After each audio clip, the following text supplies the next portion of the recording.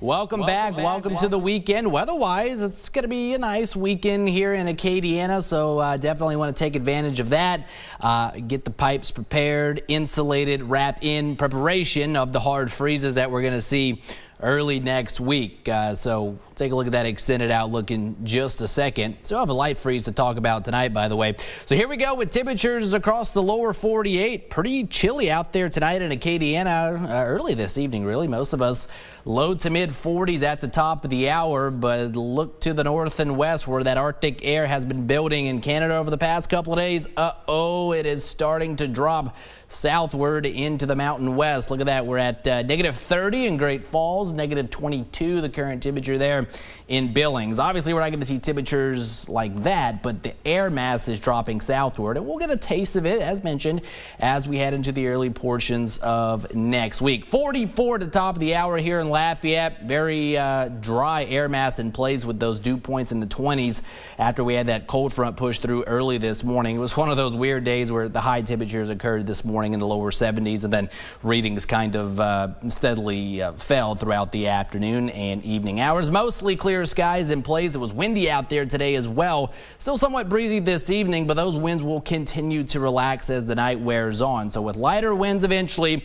and clear skies in place, that's going to allow temperatures to drop. So most of us heading for a light freeze by tomorrow morning. We'll be in the lower 30s. So it's pets, plants, make sure those are protected, people as well. But the pipes are okay this go round. That's not going to be an issue until next week. Mostly sunny for the day tomorrow. So nice looking day, cool and comfortable, mid to upper 50s into the afternoon. Winds much lighter than today. They'll be out of the south at around 4 to 8 miles per hour. Chilly tomorrow night into Sunday, upper 30s to lower 40s. And then that Arctic front's going to start to push through, but really the coldest of the air is going to lag behind just a bit. So still going to be in the 50s for our Sunday afternoon under mostly sunny skies. And then as we head into Monday, it's going to be one of those days where I think temperatures kind of steadily fall through the afternoon and evening hours. At the same time, our low-level moisture is going to be increasing, so showers moving in for Monday afternoon into the evening hours, and then some moisture could linger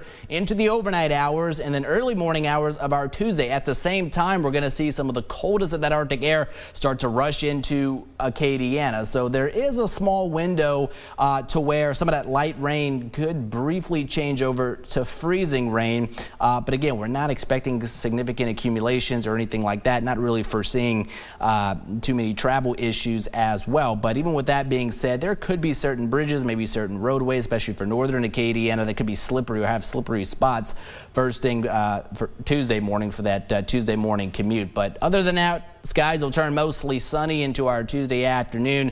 Should get a couple of hours above freezing, and then we'll kind of enter in more of an extended period of time of temperatures at or below freezing. That's going to start Tuesday evening and then last at about mid-morning on Wednesday. So coldest mornings for next week, definitely going to be Tuesday and Wednesday, mid to upper 20s for Tuesday morning, and then Wednesday morning, I think we'll see temperatures dropping upper teens to lower 20s area-wide. But you factor in the wind chill, it's going to be feeling like the teens pretty much area-wide first thing Tuesday morning, and then probably feeling even a little bit colder than that as we head into Wednesday morning, lower teens, and maybe some locations flirting with the single digits. So bottom line, have the heavy jackets and coats ready to go, and use this weekend to wrap and insulate those exposed pipes, especially if it's going to be an issue at your home. 31 the projected low tonight, so a light freeze, some patchy frost as long as the winds continue to settle down, so be on the lookout for that. 58 tomorrow afternoon, cool and comfortable,